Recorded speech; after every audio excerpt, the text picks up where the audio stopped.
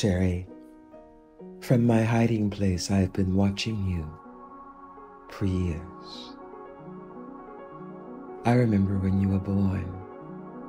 I remember that your father was hoping for a son who would carry on the tradition, but was then surprised to learn that by the age of 8 or 9, you could play the drums to beat the band, carrying the tradition far beyond the limits of imagination.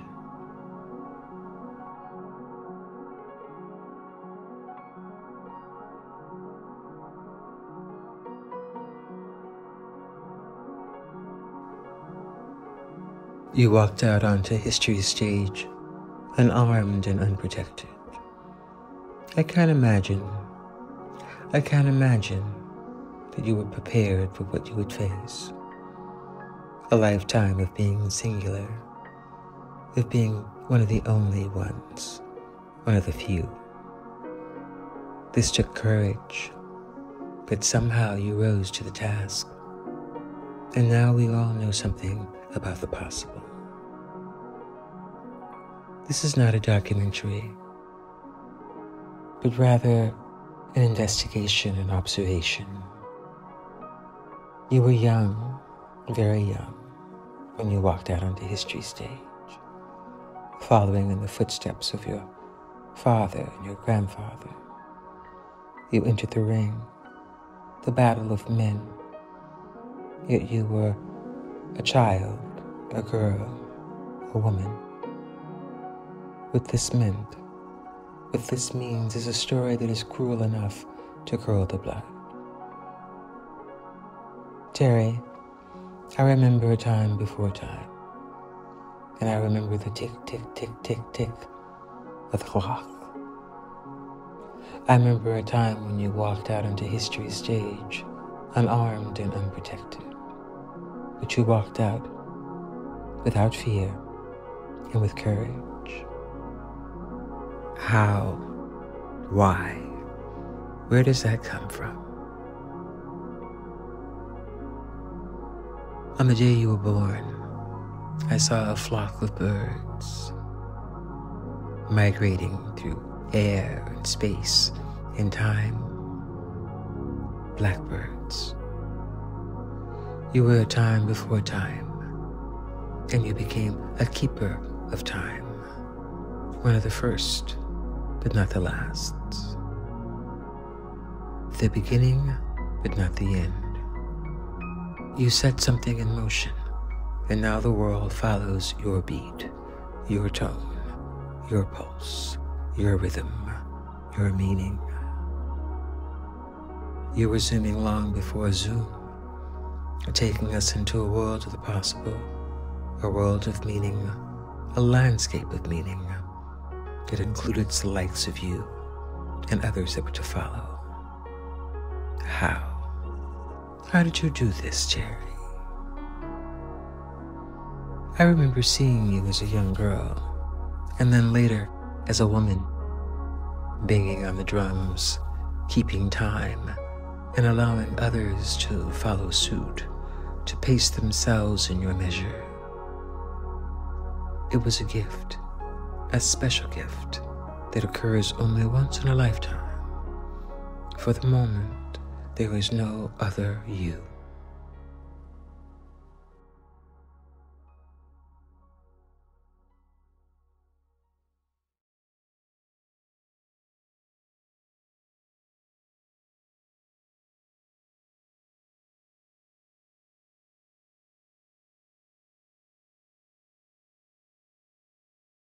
I am the drums.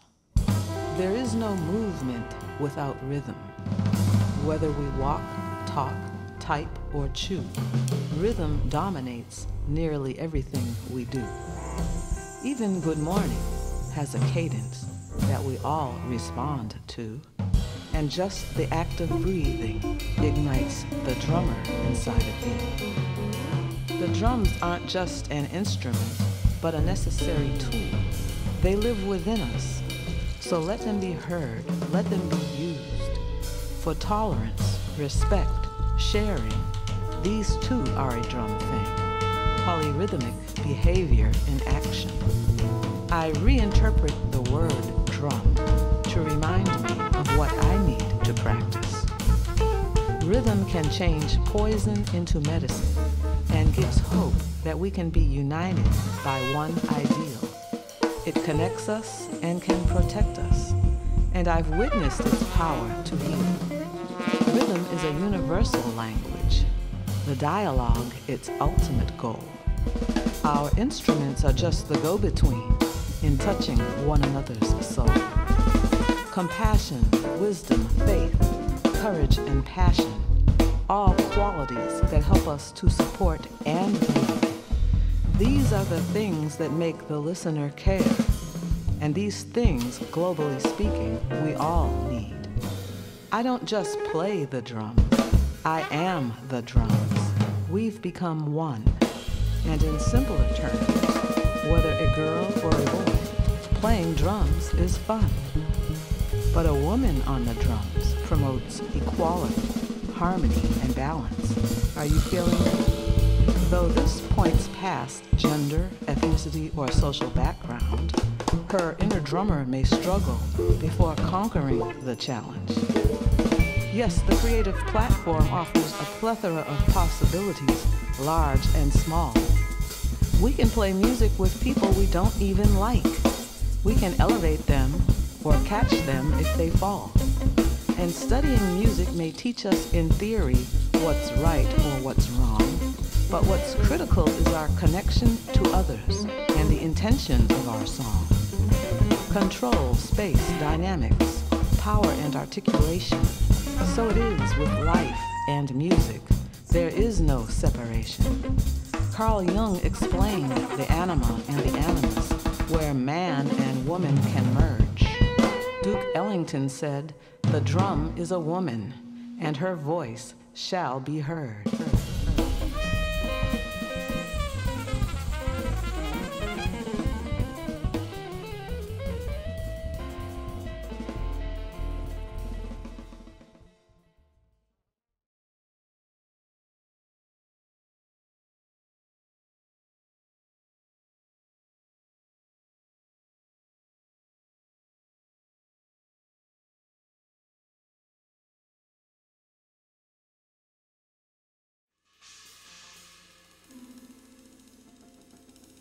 Improvisation is truly ideas in action. Sometimes I even think it's a way that God talks to us and through us. And when presented with a divine ideal, it becomes sacred. Because when we are creative, we are at our very best, fully integrating our mind, body, and spirit. And actually, I'm convinced creativity saves lives. So every time I play, I think of that as my mission.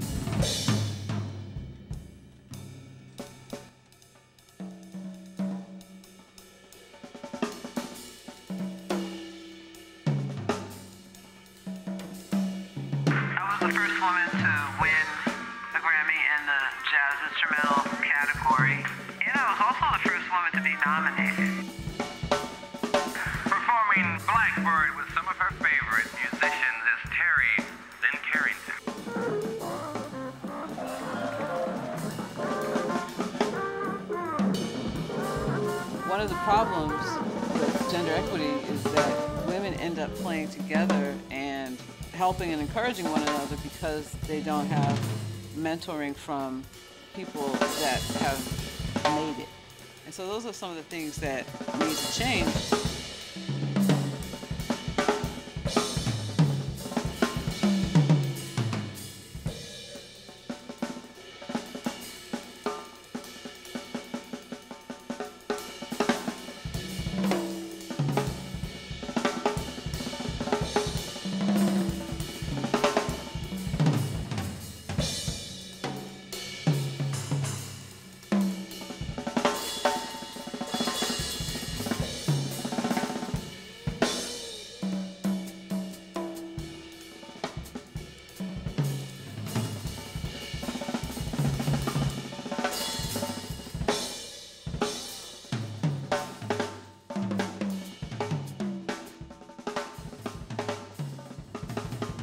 My life has been a prime example of what can happen when Someone doesn't accept age, race, or gender.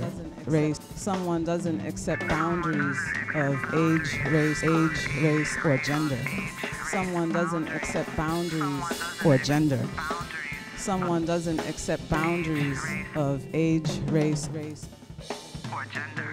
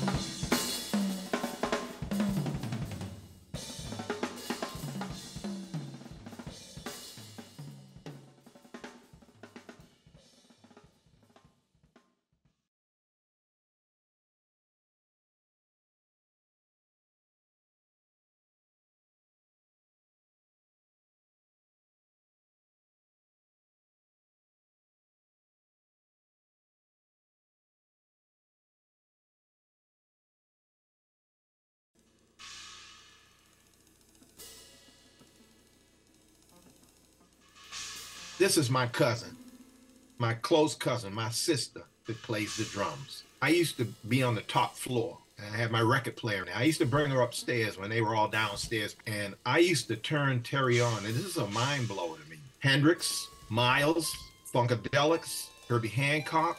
She jumped into this music world and it just accelerated.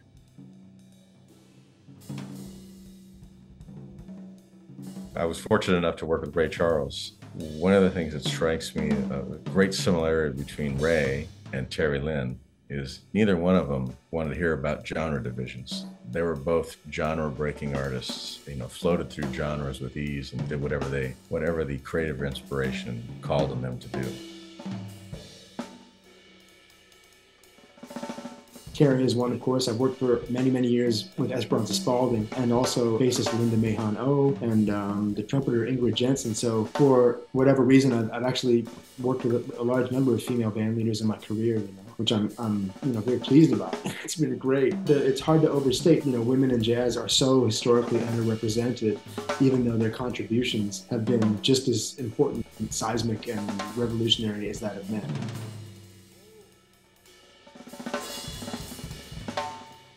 I've always called her a deep diver. She is not one, if she sees something, she is not one to put her toe in and test the water. She will jump in. Every time she comes up with all of this treasure. She doesn't see limits. She only sees possibility. I call her Big Life because she can have so many irons in her fire, and she is working them all. She knows people's stories. She's devoting every waking hour of her life, and probably the sleeping hours too, to bringing through what we need. It's needed here. Everything she's doing is needed on Earth right now. She'll be like a key. She'll be seen as like this key that unlocked this opening to a big turning point in consciousness, an active, engaged consciousness about gender and equity.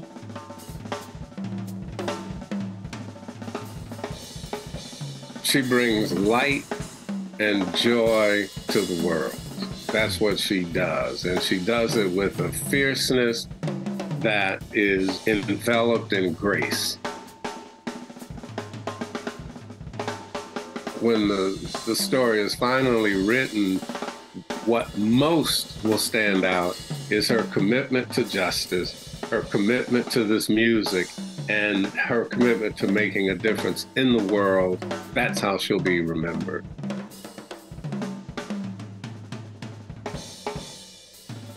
think a lot of young people are looking at her and seeing the impact that she's having in the community, and it's all over. She's a visionary. She's the bomb. There's nobody else like her.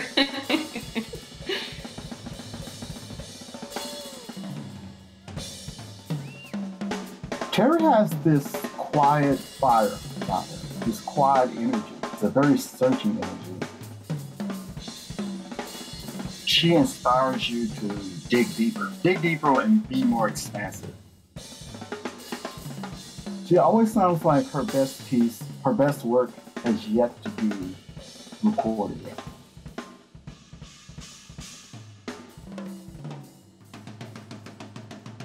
She is multifaceted, multi-passionate, multi-talented, multidisciplinary. She is multi. When we think about this decades down the line, I think we will find that her as an artist and as an educator and as a thought leader will have influenced so many more change agents and change makers and way makers on things that we can't even imagine yet. One thing about Terri Lyne Carrington is she absolutely will not be written out of history.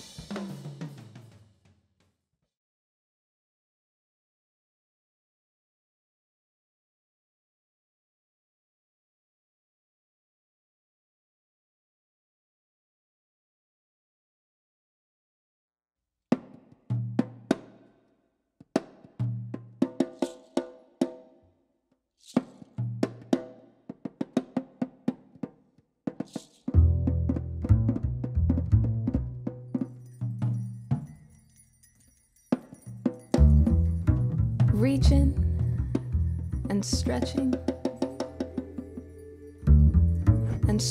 and reaching, coming from queens and goddesses of the universe, of the multiverse. Mother Earth, mother of all humanity, stretching and reaching and reaching and stretching. We will not shrink ourselves any longer for anyone's comfort. We have only just begun. Stretching and reaching and dancing and reaching and stretching. We will no longer adhere to others' ideas of beauty. We have been misunderstood and mistreated for centuries. But we rise. We rise like dough, with no dough. We are the backbone of civilization. The wealth that is calculated every day is built on the backs of black mothers and black mothers' sons. Stretching and reaching and reaching and stretching and dancing and singing. Out of the womb, out of the earth, out of confinement, out of poverty. Black beauty is the beauty of life in its richest state and its ugliest state. We're not sorry that it pains you to look at us, to acknowledge our beauty, or talent, or intellect. We have our own crosses to bear. Stretching and reaching, giving and living. Just barely sometimes, and at what cost? Living and giving a damn. Giving and living against all odds. From nothing comes invention. The will and future of humanity wrapped up in something that cannot be contained. From nothing comes something greater than you may ever imagine. We will not accept mediocrity any longer when it comes to dealing with self. It's time to break through the shackles and chains, free your minds, unharden your hearts, practice empathy. Look up the word compassion and love like you have never loved before. Awakenings to higher self are not overrated. I wish you the best of luck. No one should have to be this resilient.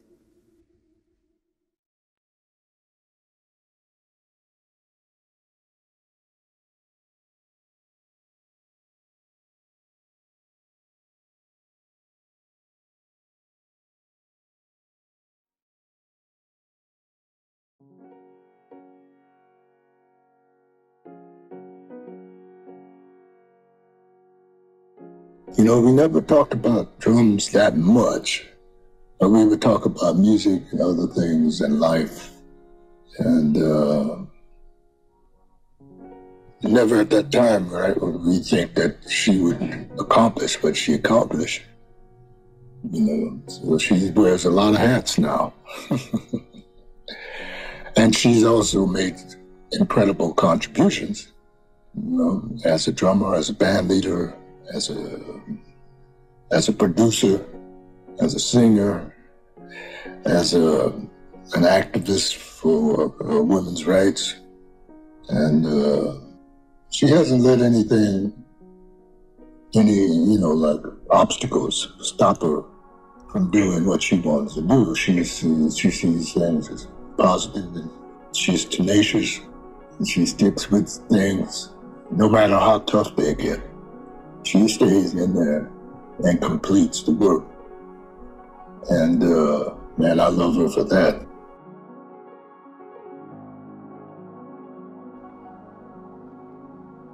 Even in the face of your remarkable contributions, you've spent a lifetime proving yourself, not because you wanted to. You've been underestimated and undervalued by people who should have known better.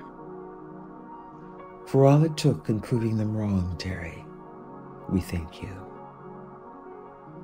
For standing strong in a world dominated by men, and for insisting that women had a place, we thank you. For bringing a woman's warmth to the sound of music and expanding our understanding of the possible, we thank you. For every step taken on the journey, we thank you. For all of the recognition, all of the awards, all of the honorary degrees, for your great achievements that have led to the road to Carrington, we salute you. For the mountains climbed and the valleys explored, for carrying the weight of the world and for lifting us all up, we thank you. For establishing the Institute of Jazz with gender and justice, we thank you. For your teaching, guidance, and mentorship, we thank you. For a lifetime of giving to others, we thank you. For your victories, large and small, we thank you. For the gift of music and sound, for composing, arranging, producing, and recording, we thank you. For living a life guided by curiosity, wisdom, and purpose, we thank you. For working in front of, alongside of, and in back of some of the greatest musicians of all time, we thank you. For working with the likes of Dizzy Gillespie, Clark Terry, Joe Sample, Herbie Hancock, Wayne Shorter, James Moody, Stan Getz, we thank you. For your work with Jerry Allen, Buster Williams, Diane Reeves, David Murray, Kevin Eubanks, Tina Marie, Kenny Barron, Cassandra Wilson, we thank you. For your work with Dee Dee Bridgewater, Patrice Rushen, Esperanza Spalding, Diana Krall, Nona Hendricks, and the great activist warrior Angela Davis, and for all the many, many, many, many, many others that you've worked with, we thank you, Terri. For being the best drummer, the best producer, the best jazz instrumentalist, the best jazz album, the best vocal, for real life stories, for jazz and spirit, for the Mosaic Project, for Money Jungle, Provocation and Blue, and for New Standards, we thank you. For the giant steps taken in resisting the resistance, for your bold activism, your knowledge, your lecturing and teaching, for your kindness and your grace in leading us all to higher ground, we thank you. For knowing yourself, we thank you. For the enormous talent it took to win 3 Grammys, we thank you. For allowing us, our people, to be recognized Through you, we thank you. For the toil, the will, the effort, the tenacity, the determination, and the ability to endure it all.